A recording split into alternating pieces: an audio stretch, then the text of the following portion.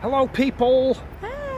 Right, today we're in a little town. Did you say it's a town or a village? Town. It's town, isn't it? Yeah. It's a town. I thought it was going to be a small little village. We're in the town of Moffat. M-O-F-F-A-T, I think it's spelt. There's a few interesting facts to tell you about this place. We're just stood near the church at the moment. We parked a few hundred yards away and we're just going into the middle to see a ram. So this is the Star Hotel. This is the skinniest hotel in the world. In the entire world. Whole wide world. The whole wide world. It's probably the skinniest hotel in the entire galaxy. It's that skinny. It doesn't look that skinny really, does it? It's very tall and skinny. But yeah, it's apparently the skinniest in the world. Poppy Day coming up, and look what they've done with the bins. They're all done out in World War I soldiers. That's really impressive. On the bench as well, look. I wonder if... Seems surely they're going to leave them there after Poppy Day. They're not... I think they're always there, I reckon. Yeah, they look a bit mucky at the bottom. Yeah, there's some nice ones over here.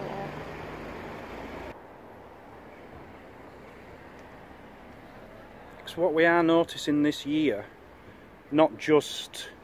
Well, it's the centenary this year, isn't it, of the end of World War I. But all up and down Britain, we're noticing a lot of small towns and villages are really putting the effort in this year. And you're going to see a lot of like pubs and things completely covered in poppies. And it looks like Moffat's going to be one of them places. Just walking up the high street now and noticing the names of some of these shops are really cool. Thingamajig, the Rumbling Tum, and there's a lot of hotels and bars which I can't even pronounce. There must be like old Gaelic words or something. Balmoral Hotel. Balmoral. Yeah. Annandale Arms Hotel. Annandale Arms. But there is one further back and I couldn't even pronounce it. Here is the ram I'm talking about. Mazzy, we're here. Yeah. What do you think of it? It's big. It's the Moffat ram, Yeah. the famous Moffat ram. Now apparently it's haunted. Really? It is haunted. It has more ghosts than it has ears. Right. Making it the only haunted effigy of a sheep in the world. I'm telling you, Moffat's famous for a lot of things in the world. So what happened in 1875, some dude, because this was a big sheep, a big wool kind of town, village in the day I'm sure, 1875. Some guy wanted to commemorate it and he wanted a big bronze statue of a ram to commemorate the trade going on in the town. He was probably the one making all the money from the trade in the town if he could afford to do something like this. So he got in touch with Billy, or William Brodie to you, who was a very famous Scottish sculptor, and he says, will you make us a ram? He says, yeah, of course I will. So he made this ram, and all the village came out for the unveiling of it. And it's actually a fountain. If you look down here, you've got water spouts at different levels, some for animals down at the bottom and some for humans up at the top. So it's a fountain with the ram on top, and all, as I say, all the village came out to this, to the unveiling. They pulled the thing off and everyone roared, clapped and were really excited about it, apart from one man. That one man was a local farmer and he shouted out, he says, "It has nae lugs." That's Scottish, it means it hasn't got any ears. And everyone's looking up and saying, "You're right, it hasn't got any ears." And they're all looking at the sculptor saying, "They're meant to have ears, rams, haven't got any ears." And the sculptor felt stupid. He went beetroot red and he ran off in embarrassment. Where did he run off to? The hotel there, because that's where he was staying. The Annandale Hotel. He went in there, went into his room and he hung himself. He was so embarrassed he hung himself. So that's the legend, that's the story. But Mazzy, come here.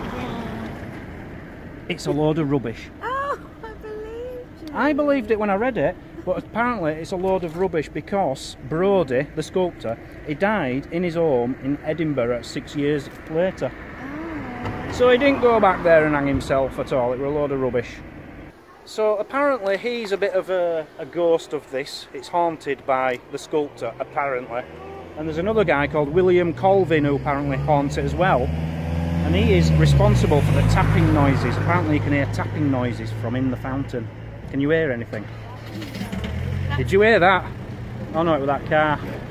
So that's your story of the Moffat Ram. There are a few other things I'd like to show you whilst we're here, if we can find them, because they're very, very small. Right, we're just in a shop at the moment called the Singing Potter. If you can listen to that, that is the Singing Potter. He's a potter. He's made all these, he's also an artist. Look at the paintings on the wall. That's his daughter there. Susie. Susie. And we were just looking in the window and there was some newspaper cuttings of him. And we wanted to know what the story was of this Singing Potter. And then behind me, a gentleman turns up and it's the Singing Potter himself. And he just invited us in to have a look around. Fascinating. So we have just left the Singing Potter shop. I'm not going to say anything. I'm going to let Mazzy say something. What was your experience like in the Singing Potter shop? Very religious. Very religious? He said a prayer for us both. It did. It was quite intense, really, wasn't it? Very intense. It pretty much told me I'm going to hell. Yeah, and he was saying what got my back up though is when, because I believe in God and stuff like that. I'm an Irish Catholic, but when he said it started going on about the same sex and everything, I was like, same okay. sex, can't have same sex. He was calling it, we weren't born as Adam and Steve. It wasn't Adam and Steve, it's Adam and Eve. Yeah. Very interesting man, but please guys, if you're going in there, he actually told us he doesn't really have the shop to sell anything. The shop is there so that he can spread the word of God. But we did buy something. And get certain people to spend £6 on a little I wouldn't mind, bowl. it said £4.95 as well. It said £4.95 on it, that's £6. Sound. We was like, yeah. We've just been done. Wow, that was an experience. Interesting man, all the same. Someone I'll never ever forget. Yeah, lovely gentleman. Good thing about this place, the town hall here, they don't charge you for parking, which is fantastic, but they make the money back by selling clothes outside the town hall. That's how the council are making the money. Rows and rows of tops and stuff.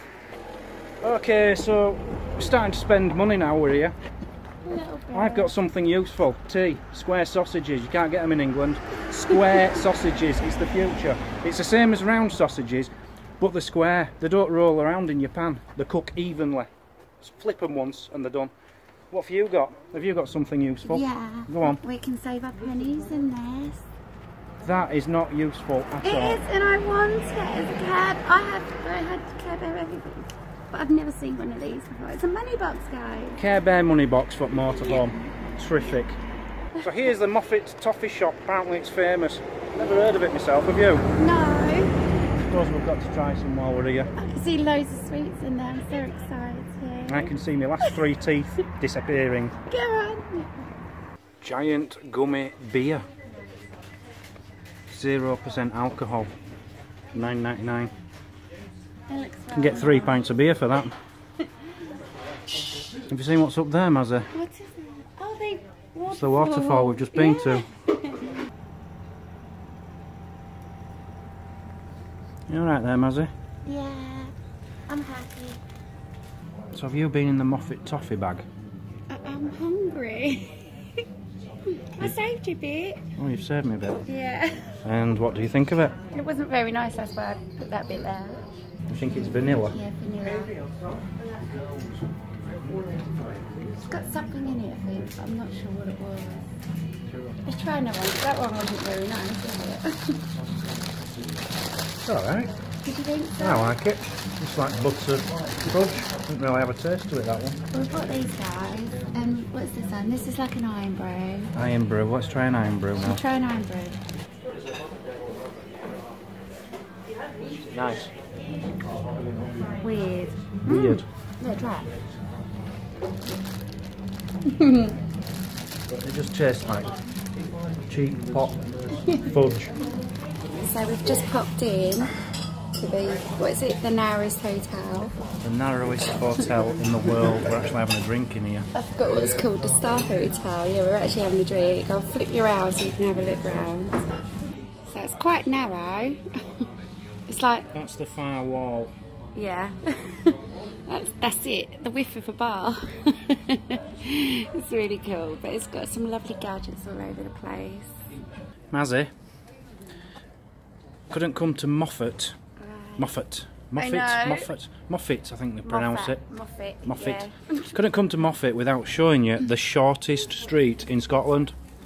You stood on it. I know, it's weird. It's 18 and a half foot wide. There's a little plaque of it up there.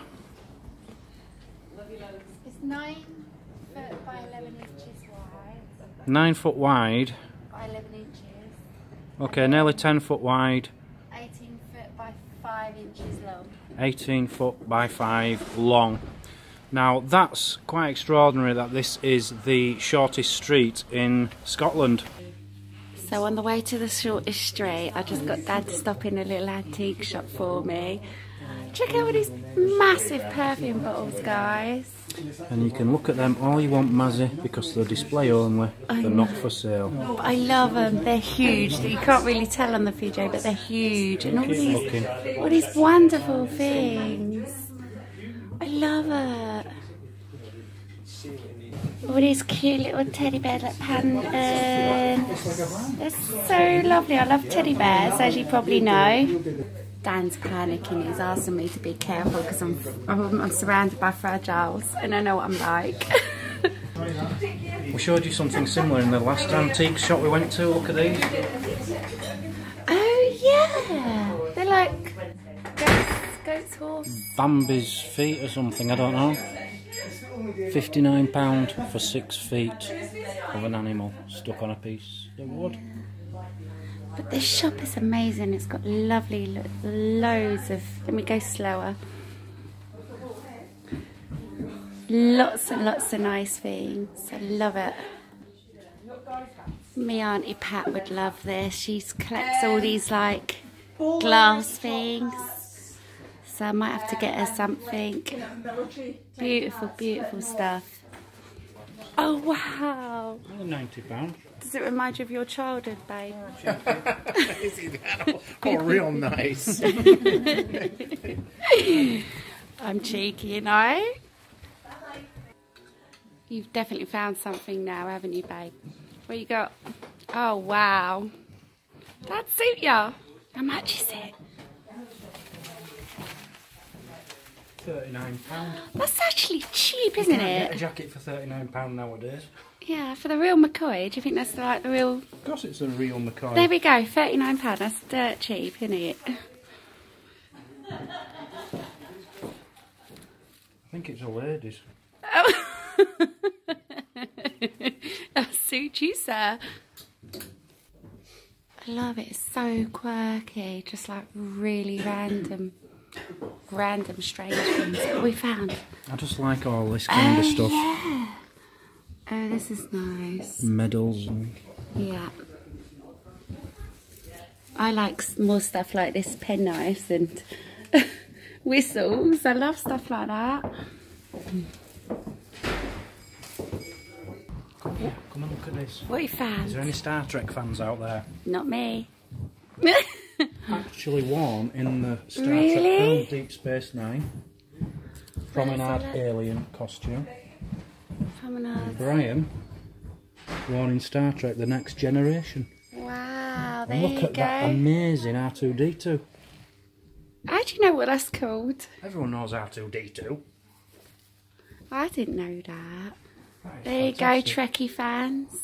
This isn't an I'm antique. not a Trekkie. I'm not a Trekkie, but I appreciate that's been in the Star Wars film. Yeah, I The know. Next Generation. That is cool. That is cool. What have you found now? These packages they've put together. Yeah.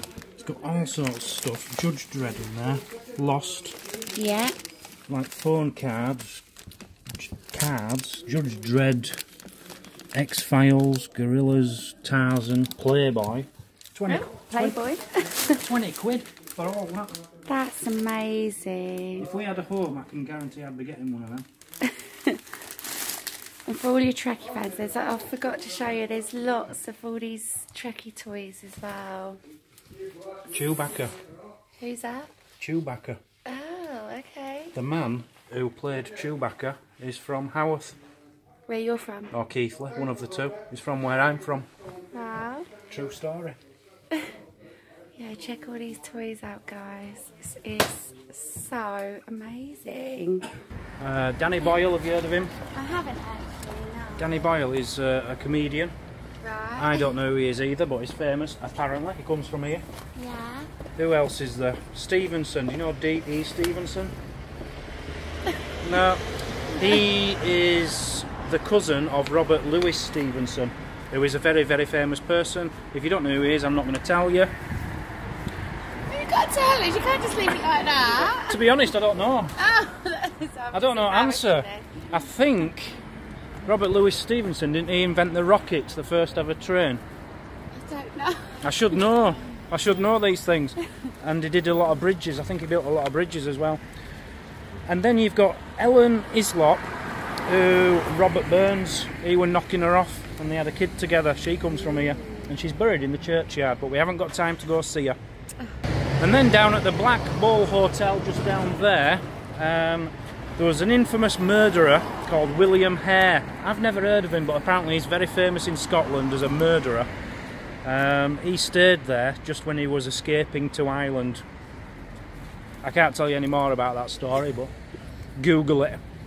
Okay, Mazzy, that's the end of Moffat's. Oh, Moffat's. I really enjoyed Moffat. It is a lovely place. Yeah. There's some really quaint shops. Yeah. You don't get, there's no Boots or Asda's or Super Drugs or Poundlands, Marnie's or anything. McDonald's. There's nothing like that. It's all really quaint, cool shops with cool names, cool looking bars. We love it. So get yourself to Moffat, just watch out for the Singing Potter. We didn't give it marks out of 10. I'd say an 8. Good 8. You're giving it 8? A good 8 though, maybe a 9-ish, you know. I'm going to go 9. Right, okay. Okay. Thanks for watching, guys. We'll see you in the next. Yeah. Thanks, guys. See Bye. you in the next. Bye.